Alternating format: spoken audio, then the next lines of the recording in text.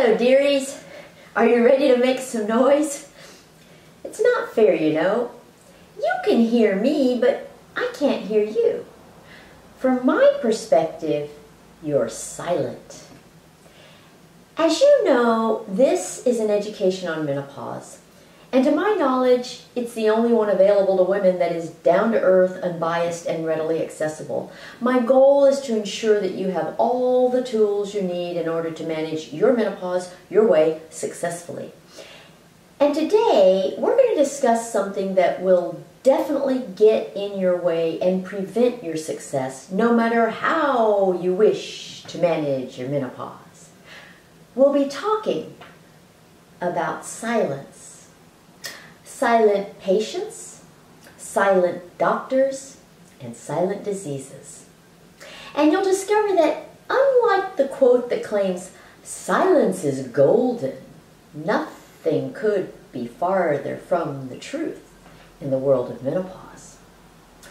So, although I'm wearing a t-shirt that says, "Silence is golden," I don't agree with it at all. Now, don't expect to find this topic in my book, regardless of whether you have the first edition or the second edition. It's not there. This is just something I thought about and realized that it had great pertinence to menopause. So let's dissect this concept of silence a bit. You know, I come up with topics for these videos in the strangest of ways at times. This one came about after reflecting on the fact that all three of the diseases that are due to estrogen deficiency are silent. And I find that stupid. It's bad enough that our mothers never bothered to mention a word about menopause, creating a situation in which most women don't even know what menopause is when it hits them over the head like a ton of bricks. And it's bad enough that women are in such denial about menopause that they either don't know about all the symptoms it produces or simply choose to ignore them. It's also bad enough that doctors don't equip you with the knowledge that there are diseases associated with estrogen deficiency. But to have three deadly diseases that all creep up on you silently is just super stupid. And that got me to thinking about silence in general. So here are my thoughts. When you came into the world as a newborn, you couldn't do much of anything. You had needs, but you had to depend on others to meet them. Your job was to make sure they knew you needed something. So even though you were completely incapable of doing anything for yourself, the one thing you could do quite well was cry. Crying was your only way of communicating. And boy, did it work to make everyone take care of you. If, as a newborn, you had remained silent when you had a need, there's no telling what disasters might have befallen you. Silence could have resulted in your demise. Silence would have been stupid. Then, as you got a little older, you discovered that your own body had this way of communicating its needs to you. Pain indicated an injury. Hunger indicated the need to eat. Itching indicated an allergy. Aching indicated muscle soreness. Your body created a whole smorgasbord of sensations to let you know when something was wrong. So your body was not silent. It spoke up to let you know there was a problem. Silence would have been stupid. Those symptoms were your own body's way of speaking. And when you felt any of these sensations, you spoke up and told your parents about your symptoms. And the kind of symptom you described gave your caretakers a clue as to what the problem was. If you fell down and felt pain in your knee, you knew you had sustained a boo-boo. You didn't just ignore it. You ran crying to your mom, who washed it, put an antibiotic on it, and covered it with a Band-Aid. You never remained silent about any of your mishaps or injuries. That's why you've made it to your ripe old age now. You spoke up loudly and clearly about all your bodily reactions. Staying silent would have been stupid. When puberty came along, you may not have talked about it much yourself, but everyone else did. And you certainly didn't find it necessary to keep anything about it a secret. Silence would have been stupid. You had no difficulty announcing the arrival of your first period. Your mom had probably already warned you of its inevitability, even though she probably failed to warn you about menopause. And you talked a lot about your periods over the next 30 years or so. You even talked quite a bit about PMS. All these things were your reality, so why hide them? Half of the world's population experienced them, so it just seemed stupid to be silent about them. And pregnancy, oh my goodness. Not only is there no silence about that, there's endless conversation about it. It's one of the biggest events of your life, so silence would be stupid. But you know, we humans are the strangest of creatures. Somewhere during the course of your life, you got the notion that you shouldn't speak up. For some odd reason, you decided that speaking up was a form of weakness. And odder still, you got the idea that suffering in silence was a form of martyrdom. You adopted phrases like grin and bear it, no pain, no gain, and I can tough it out, etc., etc. They all implied that you should not acknowledge the signs and symptoms that your body provided to protect you. They implied that you should just ignore your body's way of speaking up to let you know that something was wrong. And you didn't just confine this tendency to remain silent into the realm of your physical pain. You extrapolated it to your body's emotional and physical needs too. You even justified ignoring your needs by claiming that it was selfish to acknowledge them. You felt guilty if you paid attention to your body's cries for help. So not only did you ignore your physical pain indicating illness, you also ignored your need for personal time, self-care, privacy, etc. Even though you came into the world with the basic instinct to acknowledge and accommodate these things, you stifled them and decided that you preferred to remain silent. You misconstrued your silence as something that was smart and brave, but it wasn't. It was stupid and cowardly. You even went so far as to deny yourself your own interests. Instead of respecting yourself enough to honor your preferences and pleasures, you displaced yours for those of your family. In essence, you put yourself last. No matter that there was no way your life would fulfill your dreams in the face of all this silence, no matter that you would eventually resent your silence, no matter that deep down you knew your silence would not end well, you actually became quite good at staying silent.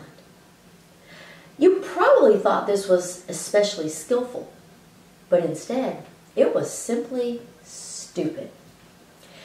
And oddly enough, your own body adopted some of the same behaviors. Instead of every physical problem producing noticeable symptoms, you encountered some that snuck up on you in silence. Gone were the days when every boo-boo made its presence known. Some diseases were silent. They appeared and wreaked havoc without making a sound, until it was too late.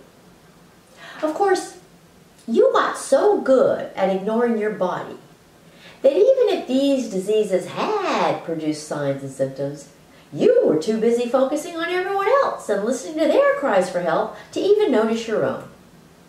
This finesse at ignoring your own body's screams for attention became a form of denial. And the denial became so entrenched that you denied the obvious even when it wasn't silent anymore. And once again, you probably probably mislabeled your denial with some term that made you feel heroic for ignoring things that were loudly and clearly obvious. But in reality, it was completely and profoundly stupid. And finally, you ended up here at the time of menopause. Mother Nature instilled your body with a whole host of symptoms to get your attention when you lose your estrogen at postmenopause. You have over 20 horrible symptoms that turn every aspect of your life upside down and make you absolutely miserable. But you ignore them and remain silent. There's an odd underlying fear about this whole thing. Because you feel so miserable, you start damaging your relationships. Your marriage becomes rocky and your kids avoid you. But you attribute that to them, not you. All because you're convinced that you really can ignore the effect that it's having on you. Your symptoms of menopause make you ineffective at work, but you don't dare speak up and tell your boss. You quit instead. You are so entrenched in your silence that you don't even wake up to the fact that all your symptoms are your body's way of hollering to alert you to the fact that estrogen is missing.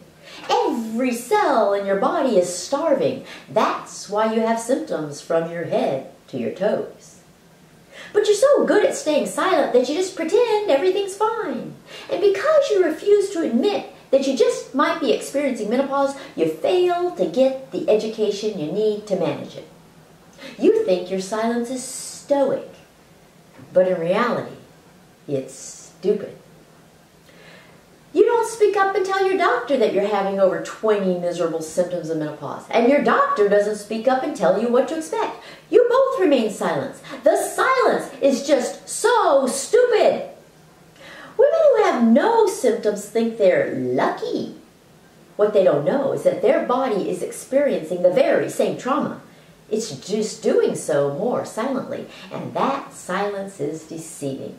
Because lurking beneath the symptoms, whether silent or not, are 3 deadly diseases, and they are all silent until they culminate in a catastrophic event, silent but deadly. You don't know that your heart arteries are clogging with plaque, your bones are disappearing, and your brain is shrinking. It's all happening without a sound.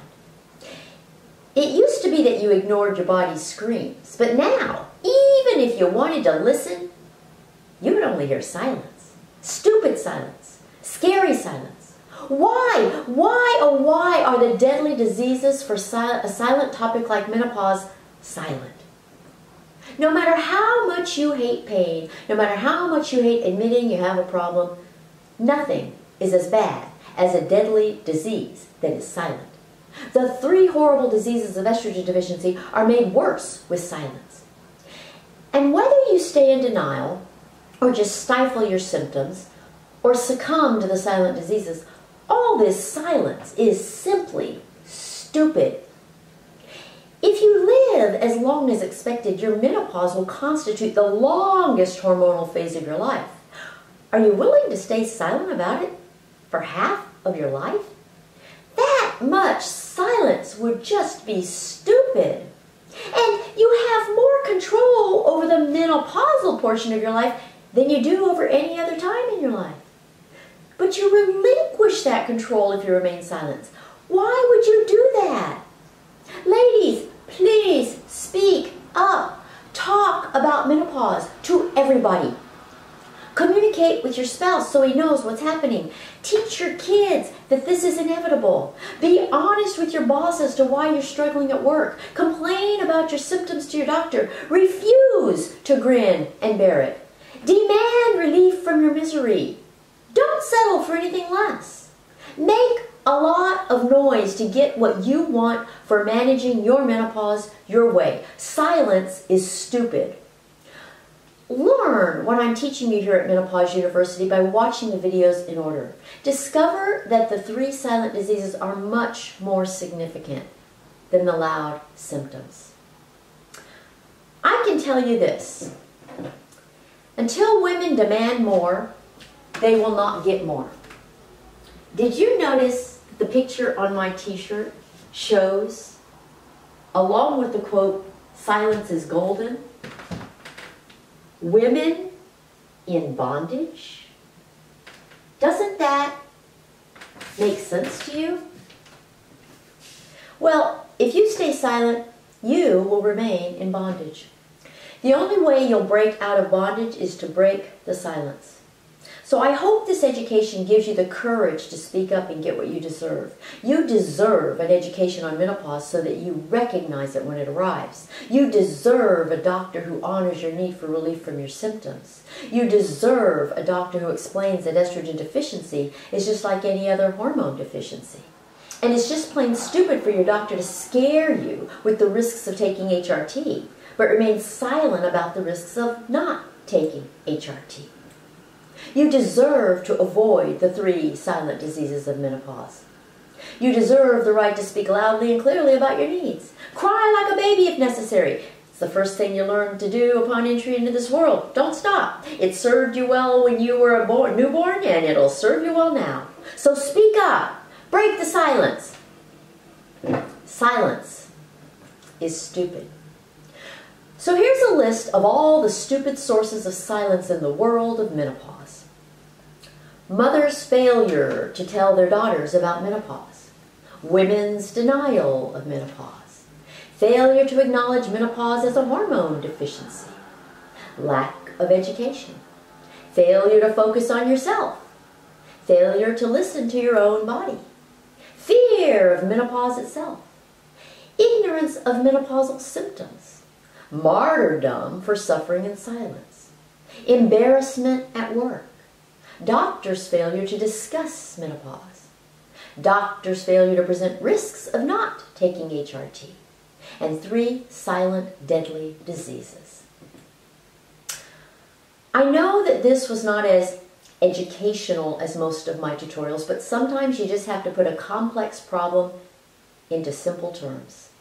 And that's what I've tried to do here today. The bottom line is that one of the most prominent reasons that menopause is the most neglected topic on earth is because women are silent about it. Break the silence. If we don't, nobody will. I often say that I really want to start a menopause revolution, and this education is the first step toward that. It all starts with speaking up, because silence is really, really stupid. That's it. Short and sweet, but not silent. Next week, we'll begin to address the non-hormonal management options for the 3 big diseases of estrogen deficiency as a whole.